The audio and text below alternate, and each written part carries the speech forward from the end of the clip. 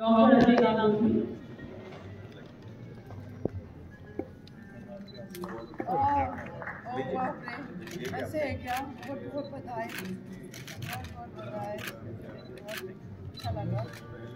Good evening. I am Colonel Dr. Sunil Jain, and it has been a great privilege for me to receive this Dr. A.P.J. Abdul Kalam Award. And as all of you are aware, India was very good at the Industrial Revolution and was greatly good in the IT revolution.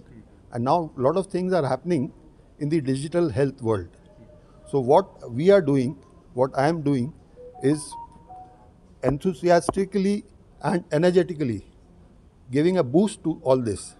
My latest published article, Technology Proficiency, which should be taught to all, has been received very well, and we are implementing AI, the artificial intelligence, for patient safety. Thank you. Thank you, sir. It has been a great privilege for me to receive this Dr. A.P.J. Abdul Kalam Inspiration Award. And as all of you are aware, India was good at the Industrial Revolution and was greatly good in the Information Technology Revolution. And now in the coming years, the health technology which is coming in a big way, we should do even better.